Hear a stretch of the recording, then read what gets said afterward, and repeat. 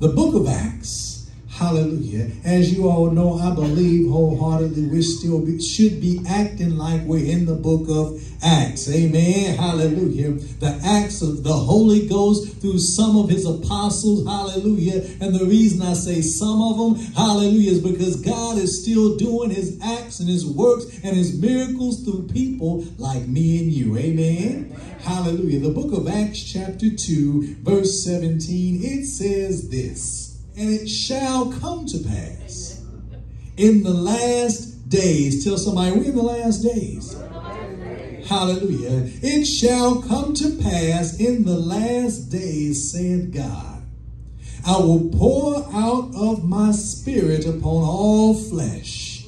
And your sons and daughters shall prophesy, and your young men shall see visions, and your old men shall dream dreams. Hallelujah.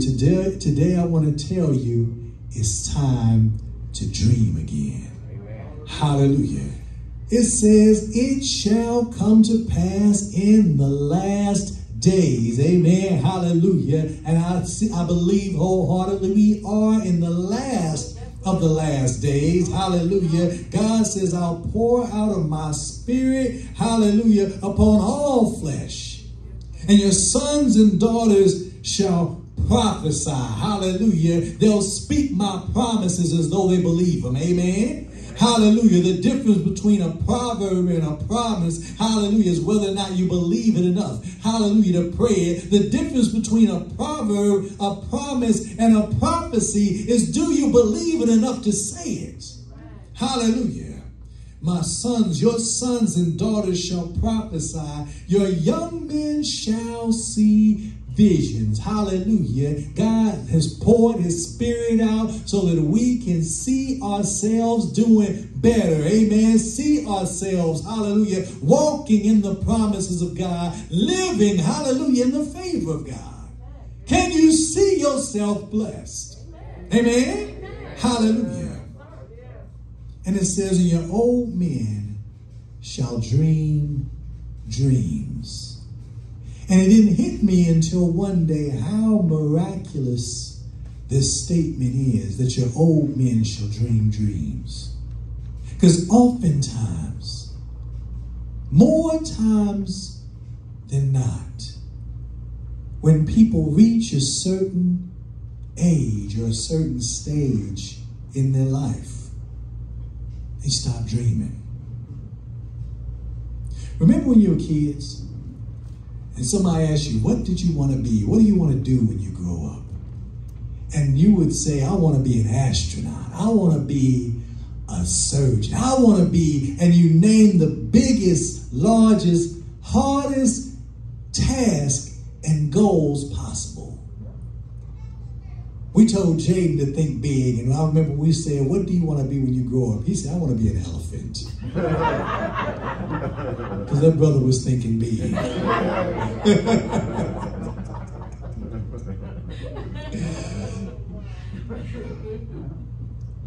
But at some point in life, oftentimes, if we're not encouraged, if we're not provoked, if we're not reminded, we stop dreaming.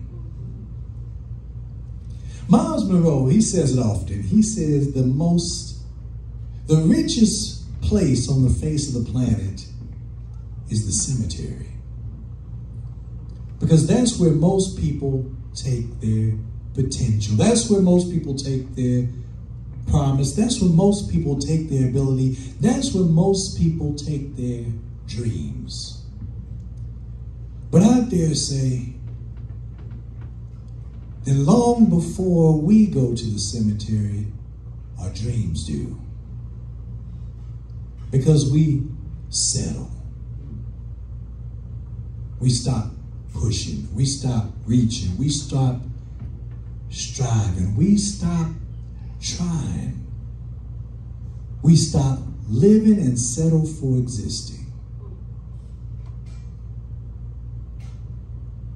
But I'm saying to you today that we are in the last of the last days. And God has poured his spirit out on you for you to do this. Dream again. Amen? Amen. Dream again. Amen? Hallelujah. Dream again. Let's go somewhere. I'm going to go, well, it's a long reading. I'm going to just read it to you. Amen? But that whole beginning of that chapter, it tells of the birth of a new dispensation. Amen? In Christianity, or should I say in Jehovah worship, it was the birth of the church. And the Bible says that on the day of Pentecost, there came a sound from heaven as a rushing mighty wind, and the place filled the whole temple. And cloven tongues fell upon each of the people in the sanctuary, and they began to speak with unknown tongues. Hallelujah. And the Bible says people around them heard it. But they didn't just hear it in the tongues that they were speaking. Everybody heard it in their own tongue. And people say, well, what is this that everybody can hear this in their own language? There are all kind of people here gathered from all different ethnicities, all type of backgrounds, and we all hear them speaking the wondrous works of God. Amen. They were hearing preaching and prophesying right there in their own tongue, in their own language, so there's no reason they couldn't get it. There's no reason they couldn't understand it. There's no reason they couldn't comprehend the wondrous works of God. God translated it for them. Amen. But most of the people there says something ain't right. Rather than receiving and believing the wondrous words and works of God, they made excuses as to why it was that these people were preaching and prophesying something they didn't believe. They must be drunk with new wine. See, if you start to dream again, you'll get people that'll start to think you must be on something. To think you can go back to school at 50, 60, 70. To think you can start a business this late in your career. To think that you might do something different. Some people think that you're out of your mind. But the fact of the matter is, hallelujah, I'm encouraging you to find your righteous mind and dream again. Amen? Amen. Because God has poured out his Spirit upon us to be able to prophesy, to be able to see visions, and to be able to dream dreams. Peter was quoting from Joel chapter 2 when he read this, or when he said this. And in order to understand Joel chapter 2, you really got to read Joel chapter 1. And in Joel chapter 1, verse 1, it says, the word of the Lord that came to Joel. Hear this, ye old men, and give ear.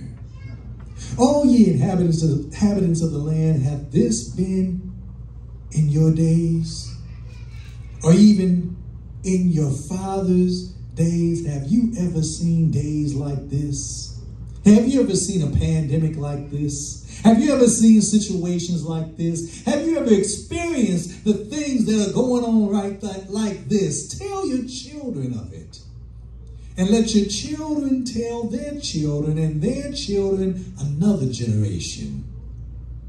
This is what was going on in the days of Joel before God prophesied of what I just said. He said, in that which the palmer worm hath left, hath the locust eaten. That which the locust left, hath the cankerworm eaten. That which the cankerworm hath left, hath the caterpillar eaten. And I guess there wasn't nothing left after that. But they were going through such difficulties that it seemed like after one thing, here comes another thing, here comes another thing, here comes another thing. Yet in the midst of difficulty, God said, I'm getting ready to do something. I'm getting ready to pour out my spirit upon you and cause you to prophesy. Speak the promises of God, hallelujah, until they come to pass. I'm going to do something, hallelujah. I'm going to cause you to see visions, see yourself doing something more than what you're doing right now. And I'm getting ready to do something. I'm going to cause you to dream dreams. Old men dream dreams. Seasoned women dream dreams. I want you to dream again. You know, a dream, oftentimes we think we got to be sleeping to be dreaming. But a dream, it's contemplating possibilities. What would you do if anything was possible? That's not a rhetorical question. As a matter of fact, I want you, if not in the service, sometime today, think about it. Write down 2 things you would do if anything was possible. Well, what's the purpose of that, preacher? The reason I ask you to write down and believe something you would do if anything is possible, because anything is possible. All things are possible to them that believe. All things are possible. Amen? Amen. The question is, do I believe it? The question is, do I believe it? In the book of Isaiah, I believe it's chapter 61, there's a question that's asked. Matter of fact, there are 2 questions. 2 questions.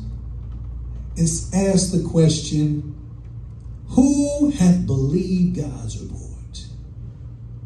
And to whom is the arm of the Lord revealed? And if you read the first chapter of the book I just released, you know that the second question is answered by the first question. Who hath believed God's report, and to whom is the arm of the Lord revealed? The arm of the Lord is revealed to them that believe his report. Amen? Amen. Do I believe in the possibilities? Do I believe, hallelujah, that God can still cause a turnaround? Do I believe, hallelujah, that God can still, hallelujah, make me succeed and achieve and receive? Do I believe it? In order for me to dream again, I got to believe that all things are possible to them that believe all things are possible. Do you believe it? Hallelujah. You got to believe it. Amen. Hallelujah. Most people don't believe it. Most people don't believe it. Amen. I wasn't going to go here, but the Bible talks about 4 different types of hearers. It says that there are 4 different types of hearers. They said there's one hearer that hears by the wayside. I call that the passive listener. This person, the word of God comes and it's like it falls by the wayside. Not paying attention, not actively listening, not trying to get what God says and not believing it. The second type of hearer, the Bible describes it like stony ground, where on the surface it looks like topsoil. It looks like everything's good, but there's only so much earth and then there's nothing but hard rock. Because most people have been offended to the point that they just wait for a chance for something to go wrong for them, and then they say, I told you it wasn't going to work. The third type of hair, it describes as thorny ground that chokes the word. And it describes or explains that that's the type of hair that's polluted and overwhelmed and overcome by the cares of this world, the deceitfulness of riches, and the lust for other things. So when the word of God comes to the first person, it doesn't even get in. The word of God comes to the second person, it gets in, but it doesn't get down, take root.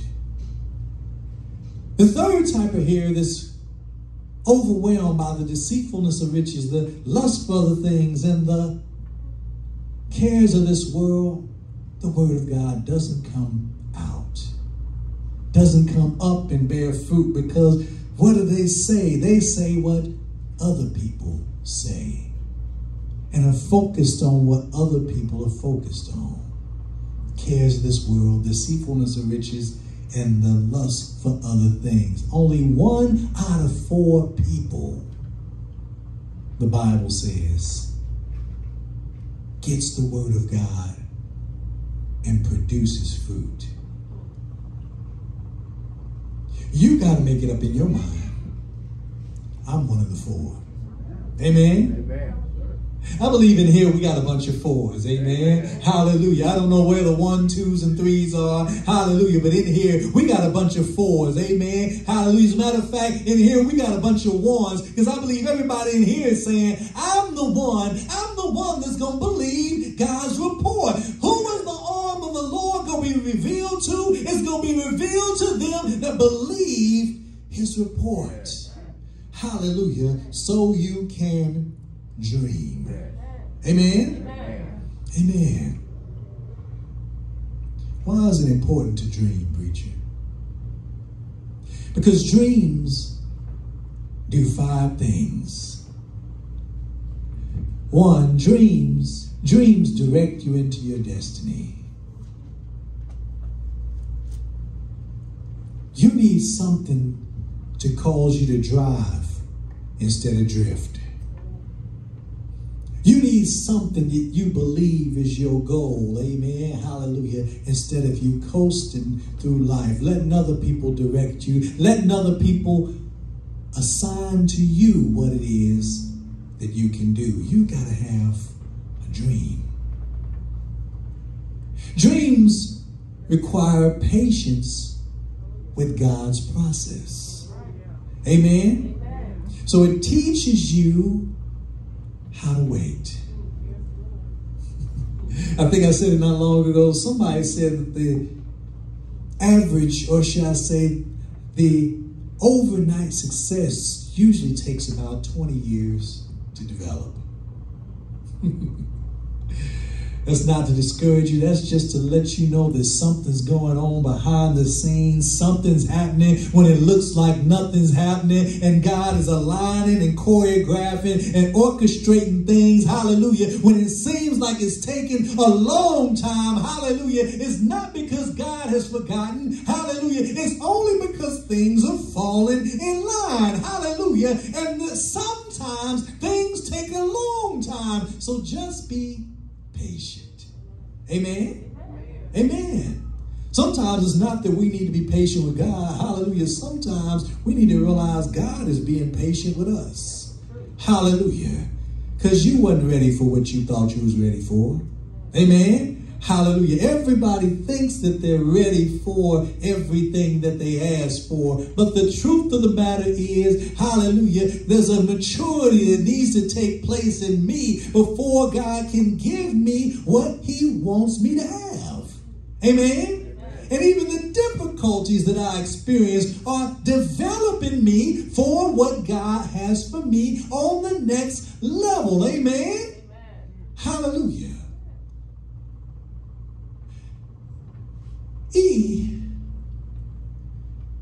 Expect setbacks.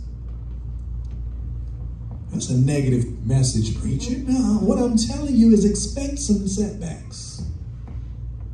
The reason I tell you to expect it is so when it happens, it doesn't derail you. Doesn't cause you to fall out of the faith. Doesn't cause you to give up on your dreams when something happens. Hallelujah. That setback is probably a setup. Hallelujah. And it could be, amen, that God is only causing you to take a step back so you can make a quantum leap. Hallelujah. And go forward. So expect some things to go wrong sometime. Amen. And don't let that make you quit dreaming. Hey, dreams always bless other people. So if your dream is for a new pair of shoes that only you are going to wear, you ain't dreaming big enough. If your dream is not going to affect and bless somebody else, dream bigger. If you can answer your own prayers, dream bigger. Amen? Hallelujah. If you don't have to have faith in order to achieve and receive what you believe in for, you're not dreaming big enough. Tell somebody, dream bigger. Dream bigger. Hallelujah. Because your dream is supposed to bless somebody else.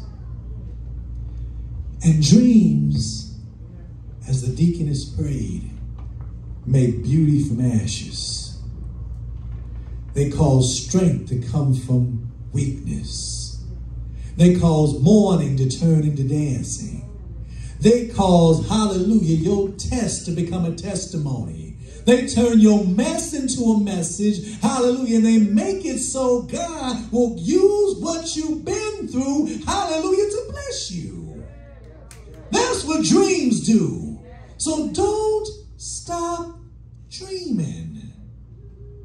God has poured His Spirit out upon you, hallelujah, for you to keep on dreaming. Keep on believing. Keep on hoping. Keep on praying. Keep on obeying. Hallelujah. And keep on seeing God come through for you. Keep dreaming. Amen. Tell somebody it's not too late. It's not too late. Amen. Hallelujah. It's not too late for you to pursue your dream. Amen. Hallelujah. I'm still believing, hallelujah, that one day I'll go and be speaking publicly based on books that I've written. I still believe it. I'm old enough to almost retire from my job. Amen. I'm talking about starting another one. Amen. But I still believe it. Amen. Hallelujah. I still believe it. You got to get something that you put before you like a goal, like an objective. Hallelujah. Like a dream. And keep on believing. Amen? Amen. Amen. Don't stop dreaming. Hallelujah. In order for you to keep on dreaming, keep on believing, keep on seeing yourself doing better, keep on prophesying, hallelujah, you got to watch what you hear. Let's go somewhere. Let's go to Mark's Gospel, chapter 4. I want the last part of your life to be better than the first. Yeah. I want you to leave here having emptied your cup of all of your promise, potential, every dream. I want you to accomplish everything that God put on the inside of you. Hallelujah. If you weren't there on Wednesday night, we talked about the fact that we're fearfully and wonderfully made. Amen. Hallelujah. And we talked about what would make God say He fearfully made us. What would God be afraid of? He's afraid, hallelujah, that we won't see everything that He put on the inside of you and me. We won't see our potential. When you open up, we just got a new iPad for church for me, amen? And whenever you get any type of new thing, the first thing that you see when you open up the box is an owner's manual. And when we open up the box and we find that there's an owner's manual, what do most of us do?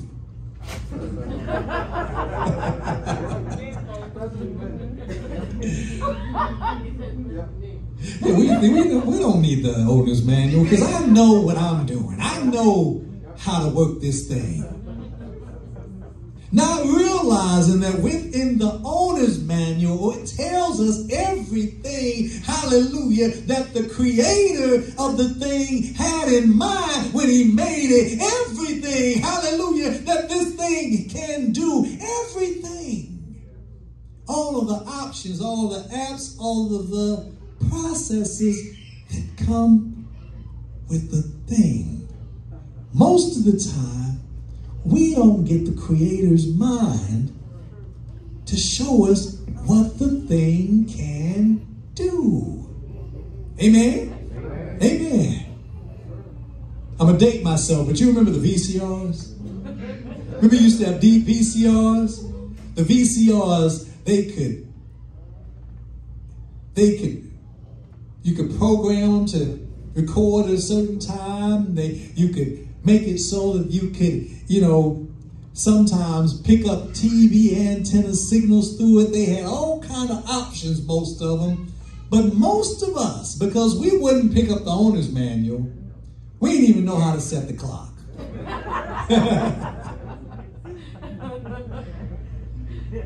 Our VCR, we couldn't record. No, we couldn't set it to record at a certain time because all of our VCRs was flashing 12. We didn't bother to look at the manual.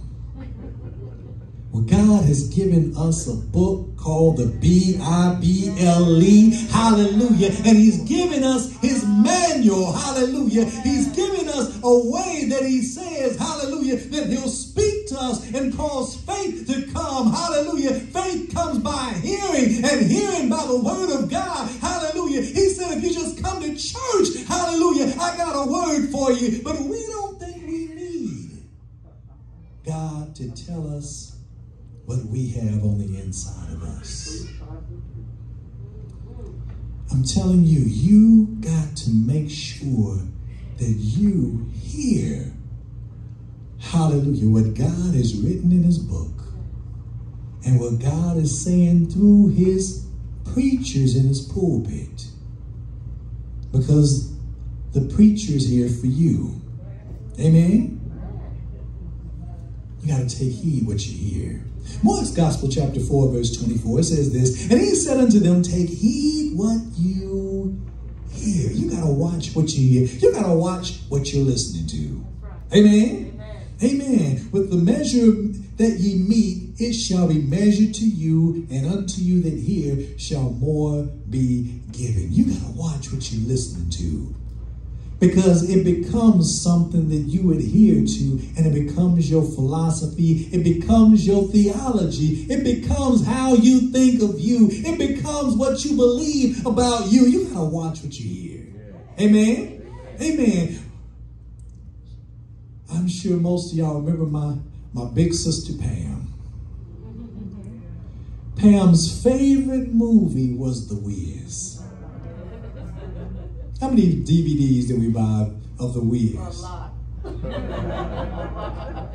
Because she would take the movie around, have it in her purse everywhere, in a sack. Yeah, she just carried it around everywhere. For those that don't know, my big sister, she had Down syndrome. Amen. She made everybody smile. But Pam had these DVDs. She would take it everywhere. So periodically, she would break it. We had to get her another one. And she would keep watching it. One of the songs on this movie, The Wiz, was the Crow Anthem. You remember that? Where Michael Jackson was a scarecrow, and the crows had a way of keeping him up on the pole, telling him what he couldn't do, causing him to believe that his life was limited to what he was living. Even had him sing it. You can't win. You can't break even. You can't get out of the game. That's depressing.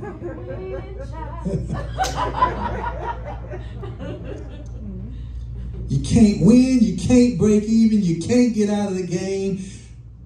That's what the devil's trying to tell you. As I'm telling you to keep dreaming, the devil's telling you you can't do better. You can't start over. You can't get past where you are. You can't become more than you have been. The devil is a liar. Amen. You were destined to win. And there's more in you than you give yourself credit for.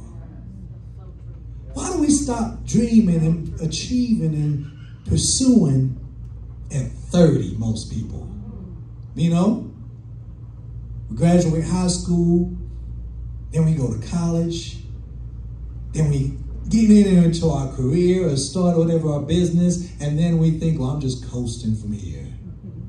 You got another 70, 80 years to go, and you talk about coasting. Amen?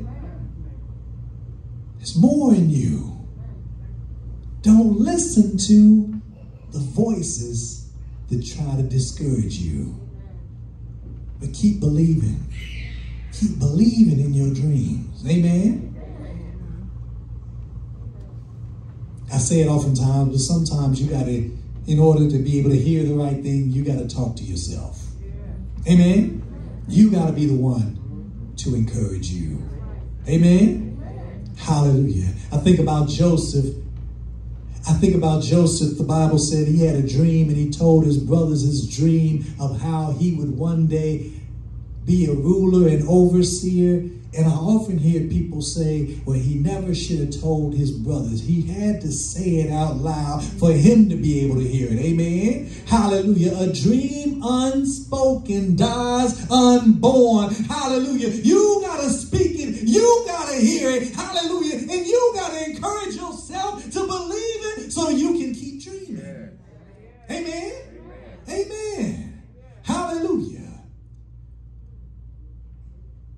You got to keep dreaming it. And don't let nobody tell you anything other than what you believe and what you're dreaming.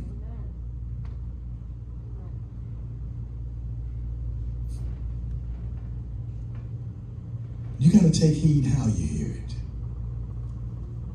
Luke's Gospel, chapter 8, verse 18 says, take heed, therefore, how ye hear. For whosoever hath, to him shall be given, and whosoever hath not shall be taken, even that which he seemeth to have. You know, as a nurse, one of the things that they warn us against is called alarm fatigue. When you're in the ICU, in the ER, you hear a lot of ding, ding, ding, ding, beep, beep, beep, beep. You hear a lot of things that are constantly going on, and it makes it so you eventually start to tune them out. And you get a preacher like me that'll come up here and tell you week after week, keep on believing, keep on trying, keep on doing, keep on receiving, keep on achieving, keep on, hallelujah, pursuing. And if you're not careful, you'll tune it out. Oh, it's just another word from heaven.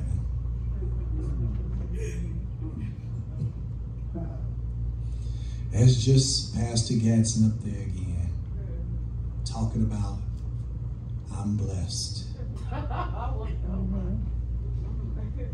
You can become desensitized to the fact that God created you to be fruitful, multiply, replenish, subdue, have dominion, pursue, achieve, accomplish, receive. Hallelujah. You can become desensitized. Hallelujah. That God created you in his image and in his likeness. He fearfully and wonderfully made you. Hallelujah. And the thing that he made when he made you was marvelous.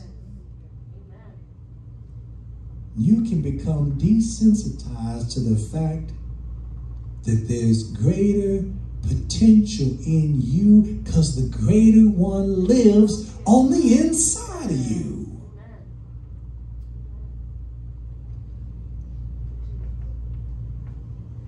You can become desensitized to the fact that God's always got you on his mind and what he wants for you is better.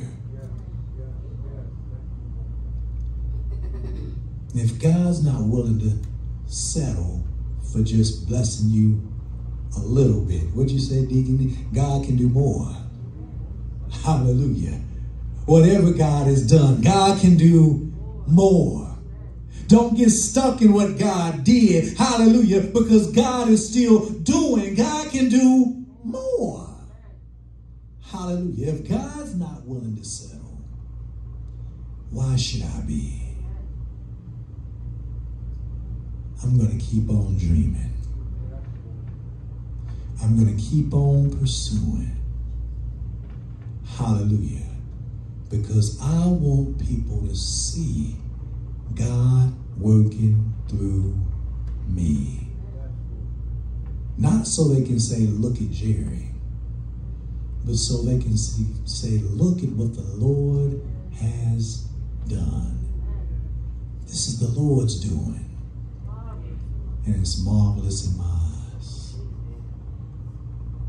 I'm going to keep on dreaming. The Spirit of the Lord is upon me.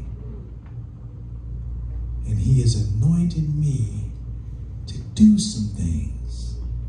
God never anoints us to do nothing. He anoints us to do something.